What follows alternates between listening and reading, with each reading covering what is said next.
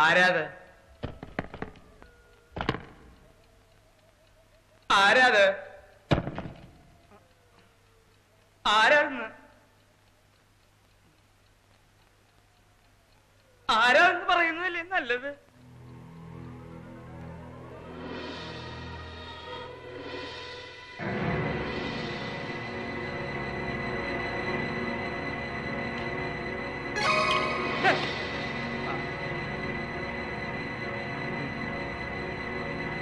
അതൊക്കെ ആരാണെന്ന് പറയാൻ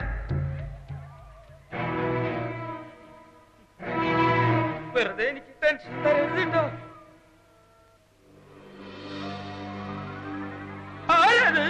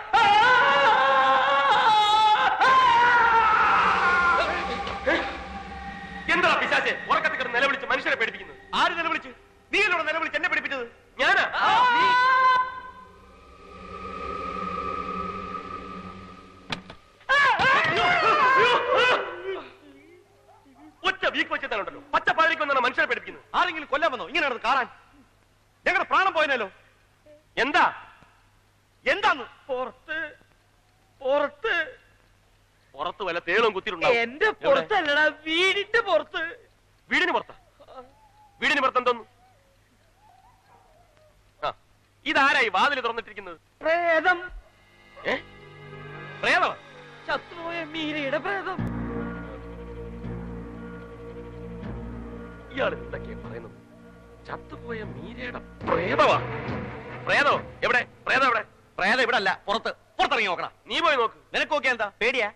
പേടി ഉണ്ടായിട്ടൊന്നുമില്ല. എനിക്ക് ഈ പ്രേതത്തിലും പിശാചിലും ഒന്നും വിശ്വാസമില്ല. വിശ്വാസമില്ലാത്തൊരു നോക്കിയാൽ കാണൂല. അതാണ് ശാസ്ത്രം. ശാസ്ത്രം അങ്ങോട്ടിറങ്ങി നോക്കണം. പുല്ലേ പേടിത്തൊണ്ടന്മാര് ഇങ്ങോട്ട് വരാൻ.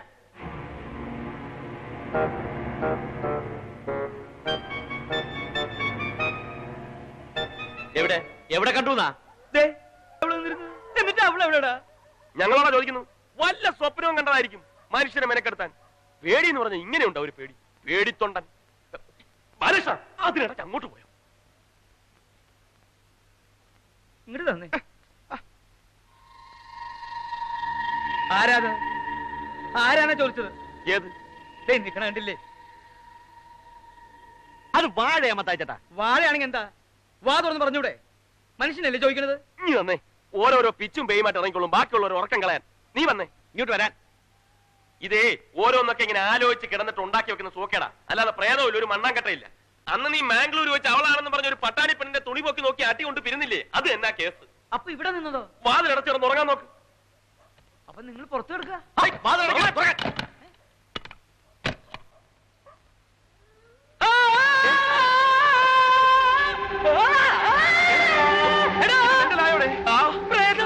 അവള് പ്രേതം. അതെന്നെ മുറിക്കാൻ തിരിപ്പിട്ട്. പ്രേതോ?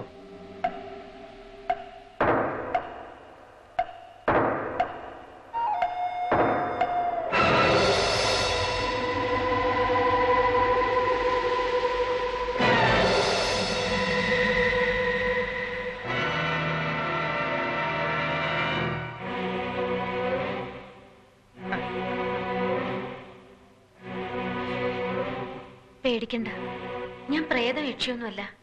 നിങ്ങളൊക്കെ വിചാരിക്കുന്ന പോലെ ഞാൻ മരിച്ചിട്ടുമില്ല. എന്റെ പേര് മീരയെന്നല്ല, മഹേന്ദ്രവർമ്മ എന്റെ ഭർത്താവുമല്ല.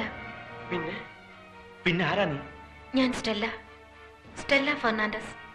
അതാണ് എന്റെ യഥാർത്ഥ പേര്. സംശയിക്കണ്ട, ബാലകൃഷ്ണൻ മാംഗ്ലൂർണ്ടതും ഈ എന്നെ തന്നെയാണ്. അവിടെ ഞാൻ സ്റ്റെല്ലയും അല്ല, മീരയും അല്ല, ലൈലയാണ്. ഓരോ നാട്ടില് ഓരോ പേരും ഓരോ വേഷവുമായിരിക്കും എനിക്ക്. നിങ്ങൾ സ്റ്റേജിൽ വേഷം മാറി നാടകം കളിക്കുന്നില്ലേ? അതുപോലെ തന്നെ ജീവിതം മുഴുവൻ മാറി മാറി വേഷം കെട്ടി കളിക്കുന്ന ഒരു ക്രിമിനലാണ് ഞാൻ, ഒരു പെരും കള്ളി. അങ്ങനെ ഒരു കള്ള വേഷമായിരുന്നു എനിക്കിവിടെ. മീര എന്ന പേരിൽ മഹേന്ദ്രവർമ്മയുടെ ഭാര്യയായിട്ട്, ആത്മഹത്യ ചെയ്യാൻ നടക്കുന്ന ഒരു മനോരോഗിയായിട്ട്, ഒക്കെ ഞാൻ അഭിനയിക്കായിരുന്നു. അഭിനയം തീർത്ത് കരാർ അനുസരിച്ചുള്ള പണവും പറ്റി അന്നേ ഞാൻ മടങ്ങിപ്പോവുകയും ചെയ്തു. അപ്പൊ അന്ന് ഞങ്ങളുടെ കൺമുമ്പിൽ കിടന്ന് മരിച്ചതാരാ? അയാളുടെ യഥാർത്ഥ ഭാര്യ മീര എന്ന പേരുള്ള ഒരു പാവം പിടിച്ച തമ്പുരാട്ടിക്കുട്ടി. നിങ്ങളും ആ ഡോക്ടറും ഒക്കെ പോലീസിൽ മൊഴി കൊടുത്തതുപോലെ അവൾ ആത്മഹത്യ ചെയ്തതല്ല, അവളെ കൊന്നതാണ്. അയാൾ കൊന്നതാണ് അവളെ. എന്നിട്ട് അവൾ മനോരോഗിയായിരുന്നെന്നും ആത്മഹത്യ ചെയ്തതാണെന്നും അയാൾ വരുത്തി. ഈ എന്നെ വെച്ച് അതിനുള്ള തെളിവുകൾ അയാൾ ഉണ്ടാക്കി. നിങ്ങളൊക്കെ അത് വിശ്വസിച്ചു. അതാണ് അവൻ, മഹേന്ദ്രവർമ്മ എന്ന അതിബുദ്ധിമാനായ ക്രിമിനൽ. മഹേന്ദ്രവർമ്മയെ ഞാൻ ആദ്യം കാണുന്നതും പരിചയപ്പെടുന്നതും കൊച്ചിയിൽ വെച്ച. അവിടെ ഞാൻ അല്ലറ ചില്ലറ മോഷണങ്ങളുമായി കഴിയുകയായിരുന്നു. ഒരിക്കലൊരു സ്വർണ്ണക്കടയിലെ മോഷണ ശ്രമത്തിനിടയിൽ ഞാൻ കയ്യോടെ പിടിക്കപ്പെട്ടു.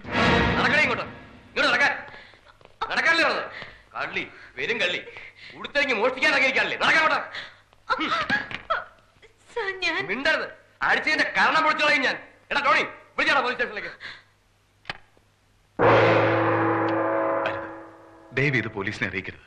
ഹലോ മിസ്റ്റർ, നിങ്ങളാരാ? ഞാൻ മഹേന്ദ്രവർമ്മ, ബാംഗ്ലൂരിൽ ഗാർമെന്റ് എക്സ്പോർട്ടറാ. ഇതെന്റെ ഭാര്യ മീരാവർമ്മ. എന്റെ ഭാര്യ ഇതൊന്നും മനഃപൂർവ്വം ചെയ്യുന്നതല്ല. അവളുടെ അസുഖം അത്. അവളൊരു മനോരോഗിയാണ്.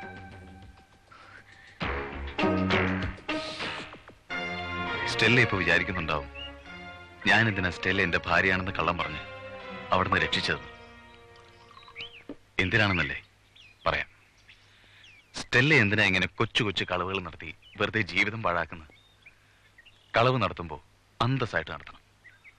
ഒറ്റയടിക്ക് ആയുഷ്കാലം മുഴുവൻ ജീവിക്കാനുള്ളത് ഉണ്ടാക്കണം. That's my policy. ഞാൻ പറയുന്നൊരിടത്ത് സ്റ്റെല്ല കുറച്ചു നാൾ താമസിക്കണം. അവിടെ എൻ്റെ ഭാര്യയായിട്ട് മീരാവർമ്മ എന്ന പേരിൽ ഒരു മനോരോഗിയായി സ്റ്റെല്ല അഭിനയിക്കണം. അതിനെത്ര സ്റ്റെല്ലയ്ക്ക് പ്രതിഫലം വേണ്ടെന്ന് വെച്ചാൽ പറഞ്ഞോളൂ. ആവശ്യപ്പെടുന്നത് ഞാൻ തരും.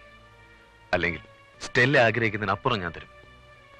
നേരത്തെ പറഞ്ഞ പോലെ ജീവിതകാലം മുഴുവൻ കഴിയാനുള്ള അത്രയും. സമ്മതമാണെങ്കിൽ ഇത് മുഴുവൻ സ്റ്റെല്ലയ്ക്ക് എടുക്കാം, അഡ്വാൻസ് ആയിട്ട്. ബാക്കി കരാർ അനുസരിച്ച് ജോലി തീർത്തു പോകുമ്പോൾ. സ്റ്റെല്ല പേടിക്കണ്ട. എന്റെ ഭാര്യയാവാൻ വേണ്ടി ഒരു നിമിഷം പോലും സ്റ്റെല്ല എന്നോടൊപ്പം കഴിയണ്ട. എന്റെ ഭാര്യ എന്ന പേരിൽ സ്റ്റെല്ല ജീവിക്കേണ്ടതും മനോരോഗിയായിട്ട് അഭിനയിക്കേണ്ടതും ഒരു ഡോക്ടർ മുന്നില. ഒരു മിലിറ്ററി റിട്ടയർഡ് മനോരോഗ വിദഗ്ധൻ, ഡോക്ടർ ഉണ്ണിത്താൻ. അങ്ങനെ ആ ഡോക്ടറുടെ കാറിന് മുന്നിൽ ചെന്ന് പെടാനും മഹേന്ദ്രവർമ്മയുടെ ഭാര്യയായി മനോരോഗിയായിട്ട് അഭിനയം തുടങ്ങാനും വേണ്ടി ഞാനും മഹേന്ദ്രവർമ്മയും വഴിയരികിൽ കാത്തു നിൽക്കുമ്പോഴാ ഞങ്ങളുടെ കണക്കൂട്ടലുകൾ തെറ്റിച്ചുകൊണ്ട് ഗോപാലകൃഷ്ണന്റെ കാർ ആ ഡോക്ടറുടെ കാറിന് മുന്നിൽ വന്ന് കയറിയത്.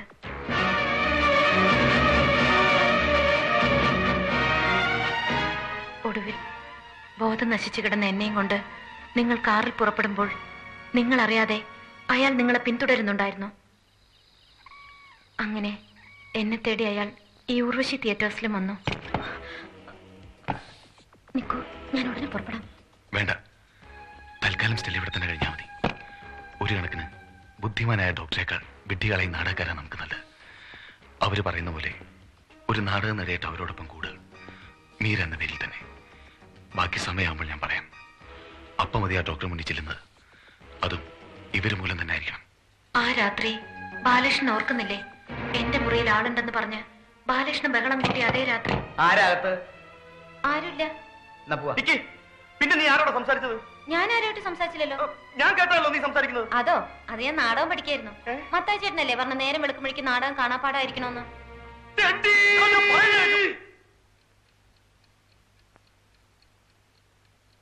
പിന്നീട് ഞാൻ ചെയ്ത ഓരോ കാര്യങ്ങളും അയാളുടെ നിർദ്ദേശം അനുസരിച്ചായിരുന്നു. നിങ്ങളുടെ മുന്നിൽ മുഴുവൻ ഭ്രാന്തിയായി അഭിനയിച്ചത്, ഹോസ്പിറ്റലിൽ വെച്ച് രോഗം ഭേദമായതുപോലെ കാണിച്ചത്, പിന്നെ എന്റെ ഭർത്താവാണെന്നും പറഞ്ഞ് അയാളെ വിളിച്ചു വരുത്തിയതും അയാളുടെ കൂടെ പോയതുമെല്ലാം. അന്ന് രാത്രി തന്നെ കരാർ അനുസരിച്ചുള്ള മുഴുവൻ പണവും അയാൾ തന്നു. അതും വാങ്ങി പുറപ്പെടും മുമ്പ് എന്നെ കൊണ്ട് അയാൾ ഒരിക്കൽ കൂടി നിങ്ങൾക്ക് ഫോൺ ചെയ്യിച്ചു. ഒന്നും പറയണ്ട, ഗോപാലകൃഷ്ണൻ വന്നില്ലെങ്കിൽ, അരമണിക്കൂറിനുള്ളിൽ വന്നിട്ടില്ലെങ്കിൽ ഞാൻ ചത്തുകളയും. സത്യമായിട്ട് പെട്രോൾ ഒഴിച്ച് തീ വെച്ച് ഞാൻ ചത്തുകളയും.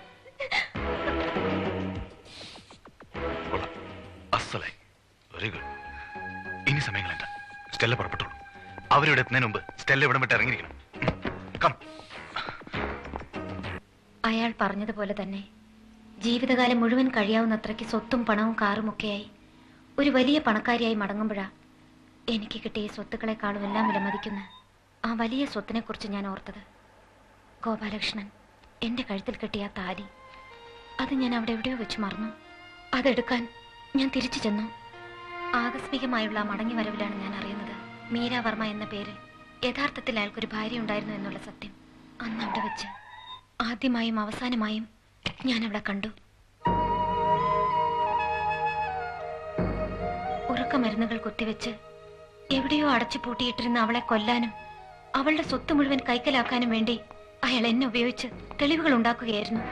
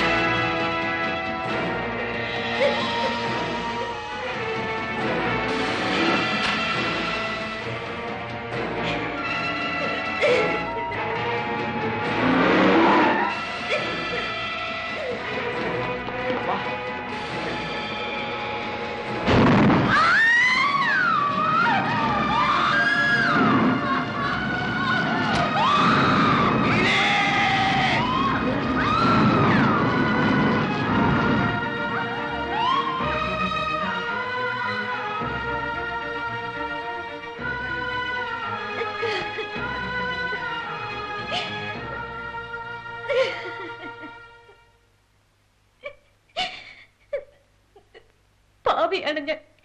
ഒരു പാവം പെണ്ണിനെ കൊല ചെയ്യാൻ കൂട്ടുനിന്ന് കൊടും പാവിയാണ് ഞാൻ. എനിക്ക് രക്ഷപ്പെടണ്ട. അയാൾ തന്നൊരു ചില്ലി കാശ് പോലും എനിക്ക് വേണ്ട. ആ പണവും ഈ എന്നെയും നിങ്ങൾ പോലീസിൽ ഏൽപ്പിക്കണം. എന്നിട്ട് ഈ നടന്നതെല്ലാം നിങ്ങൾ പോലീസിനോട് പറയണം. എന്നെ ഉപയോഗിച്ച് നിങ്ങളെയല്ലേ അവൻ സാക്ഷികളാക്കിയത്. ആ നിങ്ങൾ തന്നെ പോലീസിനോട് പറയണം. അതെല്ലാം കള്ളമായിരുന്നു എന്ന് നിങ്ങൾ തന്നെ പറയണം.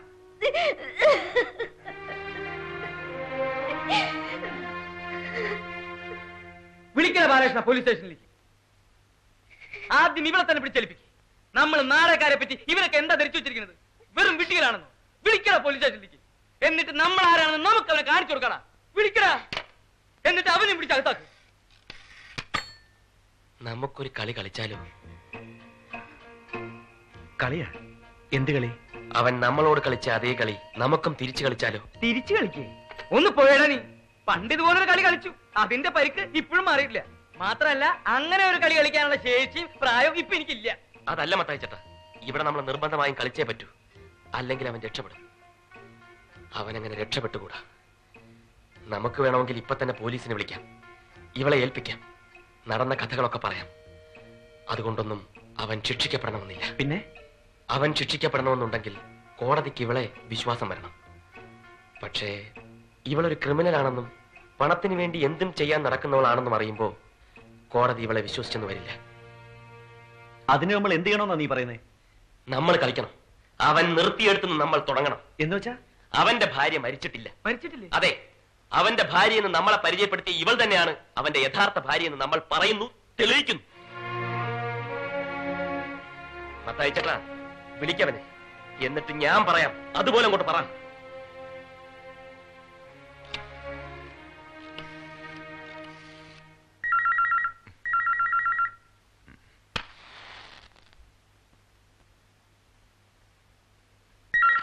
Hello, Mannar Mathai speaking.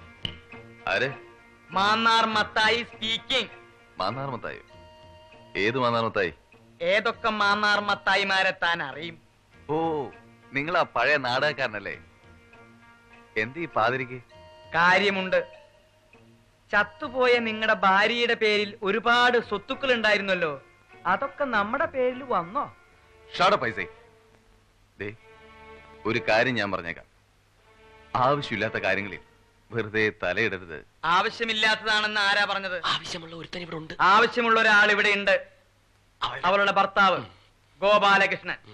അവൻ ഇതിൽ തലയിടും. ഞങ്ങളും ചെറുതായിട്ടൊന്ന് തലയിട്ടു. മനസ്സിലായില്ല? മനസ്സിലാക്കി തരാം. നിങ്ങൾ മാത്രല്ല, ഈ ഗോപാലകൃഷ്ണനും അവളുടെ കഴുത്തിൽ താലി കെട്ടിയ ഭർത്താവാ. ചത്തുപോയ ഭാര്യയുടെ സ്വത്തിന് ഇവനും അവകാശമുണ്ട്. അതുകൊണ്ട് പകുതി സ്വത്ത് ഇവനും കിട്ടണം. Stop it. വെറുതെ കിടന്ന് ബഹളം ഉണ്ടാക്കണ്ട. ഇവൻ അവളുടെ ഭർത്താവാണെങ്കിൽ അവളുടെ സ്വത്തിന്റെ പകുതി അണ പൈ ബാക്കിയില്ലാണ്ട് ഇവൻ മേടിച്ചിരിക്കും. Mahendra, good night brother.